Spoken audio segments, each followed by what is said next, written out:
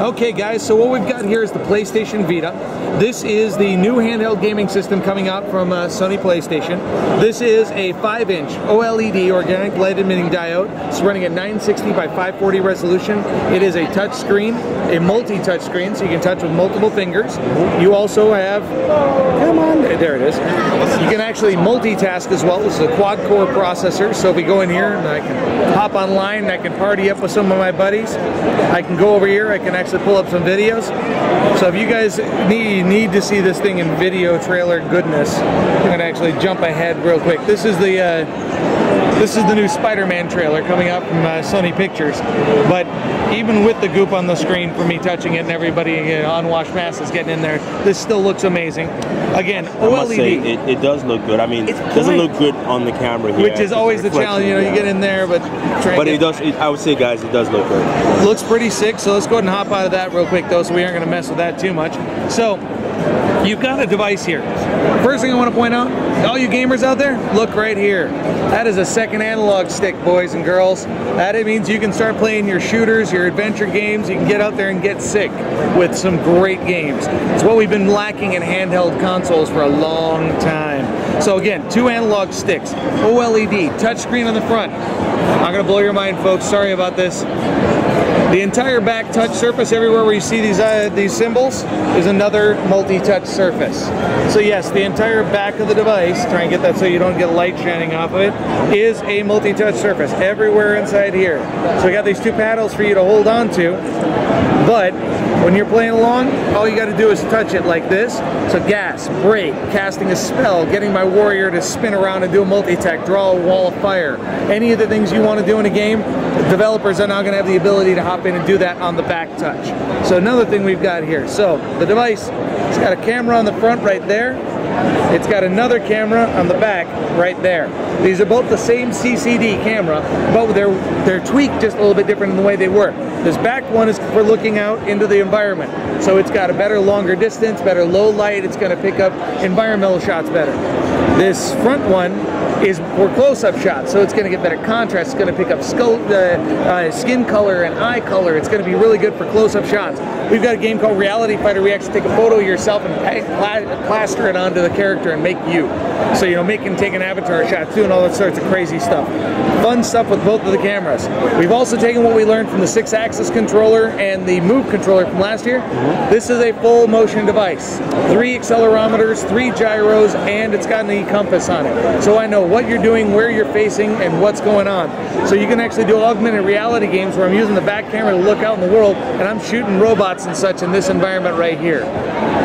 So motion control, both of the cameras, got front and back touch, connectivity. This is a Wi-Fi device. All of the Vitas are Wi-Fi. You can also get a 3G version. Now, 3G, why would I want 3G? I'm playing video games, what the hell? 3G allows me to get notifications anywhere I am. So friend requests, game requests, somebody beat my high score, leaderboard changes, what do I want to do? Challenges come down, I can pull those down. I can find my friends online right where I'm at, find out what they're doing, what are they playing. I can hop into a group message with them and I can send a message, hey guys, let's hop on a Wipeout at 7 o'clock tonight. Or I can hop into a party. Up to 8 people in a party, voice chatting, over Bluetooth headsets, online, while you're playing different games.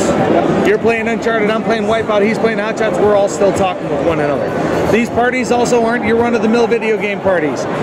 When you leave, you hop into Modern Warfare or Killzone, you get into a group, you're having fun. What happens when you leave? You're out of the party.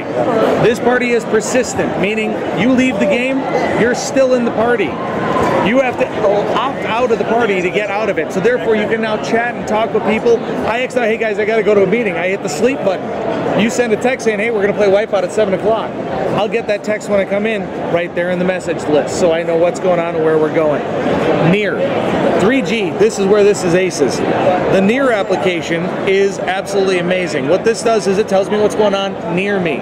So within 4 kilometers, anyone who's opted into Near, I'm going to know what they're playing, where they are. I can then go in here and I can actually hop in once it loads. There we go. I can actually see I'm out and about, who's around me, what are they doing, what's going on. I can click on them, I can add friends, friend invite to them, join a game. Also, I can find discoveries. What have people done around me? You beat a trophy in a game and the developers added in, you can geocache an item to that geographical location, drop a digital item in the environment. So I'm sitting in the park on my lunch break, I beat a level of Uncharted or Wipeout or whatever, I get an item, I can drop in the world. You then can see when you're out and about, hey, there's something nearby here.